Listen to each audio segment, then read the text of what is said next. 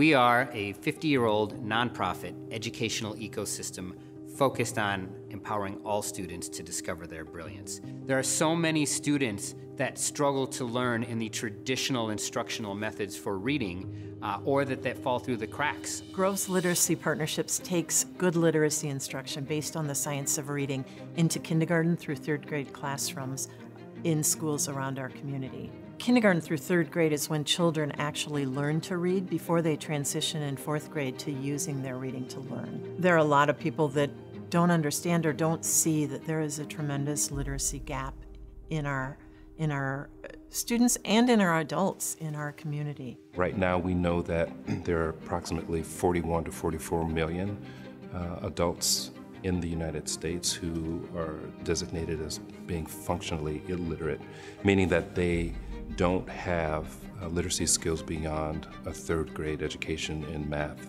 writing, and reading. If we could somehow bring the functional literacy rate up for adults to make sure that they're achieving at least a sixth grade level, we could add $2.2 trillion to our economy. Literacy is critical for every employer, right? And I don't care about the job. It is fundamental, it's foundational. Whether it's on the shop floor, whether it's in management, whatever it might be, we see this. The ability for us to have a robust economy, again, goes to continuous learning and innovation and agility. Literacy is foundational for all of that, but we also want to have the strongest, most robust, and vibrant communities. So one of the big fallacies in Minnesota is that we have a great education system. However, there's 49 states that do a better job of having fourth grade Black students read than Minnesota. If we don't have a quality education, starting with reading and starting with Groves Literacy Partnerships, we're never going to make progress. So if we really want to be an equitable society, we need to start with education.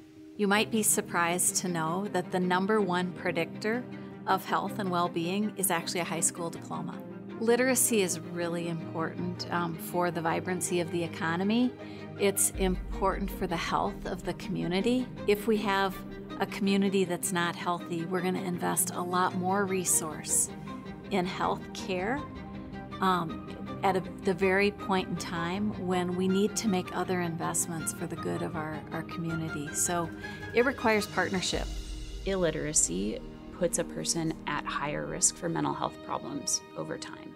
So if a child is waking up every day anxious about going to school and about what they're going to be asked to do at school, that's a really difficult state to sit in and day out. And it's setting the tone for a really difficult academic experience. Both the effective reading instruction as well as teaching evidence-based instructional methods really helps kids bolster that coping efficacy.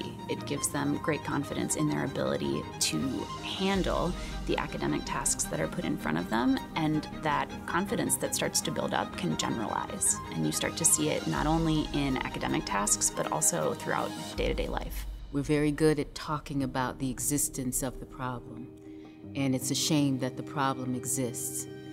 Now we need to do something about it. Literacy is the building block to creating agency. You're unable to unlock those options.